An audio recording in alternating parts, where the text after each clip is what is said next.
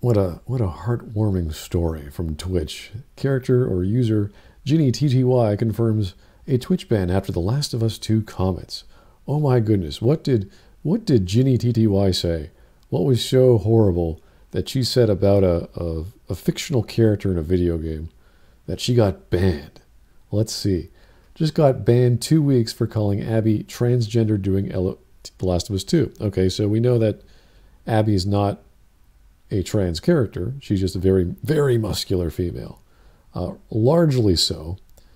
It looks kind of awkward, actually, when you look at her body. She doesn't look like a female. From the chin down, I guess? Very strange. But hey, okay, fine. I just got 2 weeks banned for calling Abby transgender during The Last of Us 2 so-called hateful comment. Well, time to appeal and ban.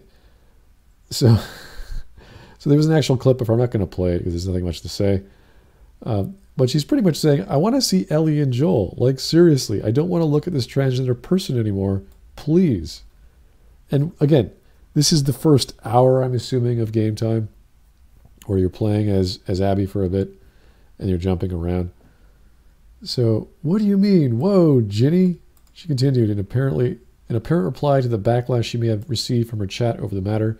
You guys call me transgender. Oh my God, you know, I have no patience. So now she's being called transgender.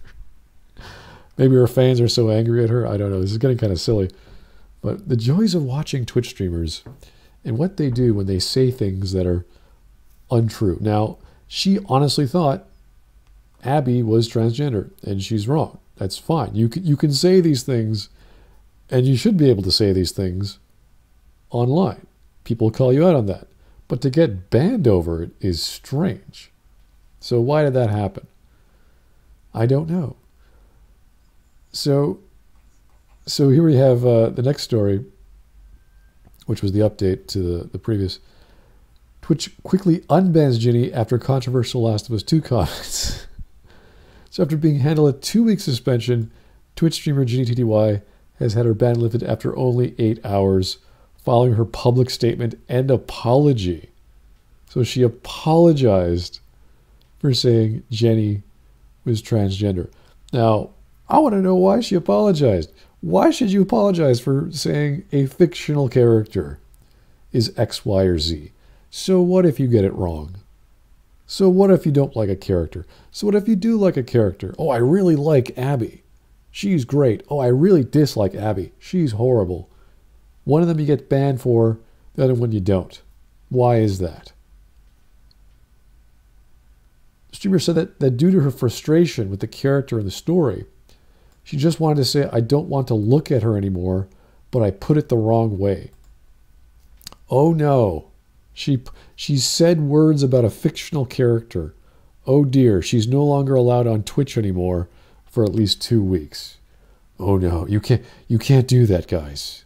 You can't say bad words about fictional characters. And transgender isn't even a bad word. It just, that's how she thought Abby was, because she looks like a guy.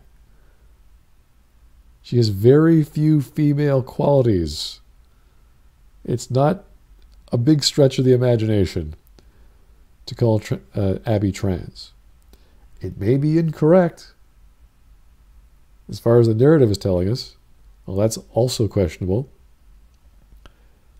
But, the character Abby has a notably large muscular physique. And Jinny called her transgender. The character is not, in fact, transgender. Fine. I wasn't 100% sure if she was transgender or not, and I saw that a lot of people talking about it, so without thinking, I thought it was okay to use the word transgender to describe her. That's like saying, hey, to me, she looks like a guy, which you're not too far removed from saying. It's incorrect, but it's not hard to come to that conclusion. And saying so gets you banned. Unbanned, of course, after 8 hours.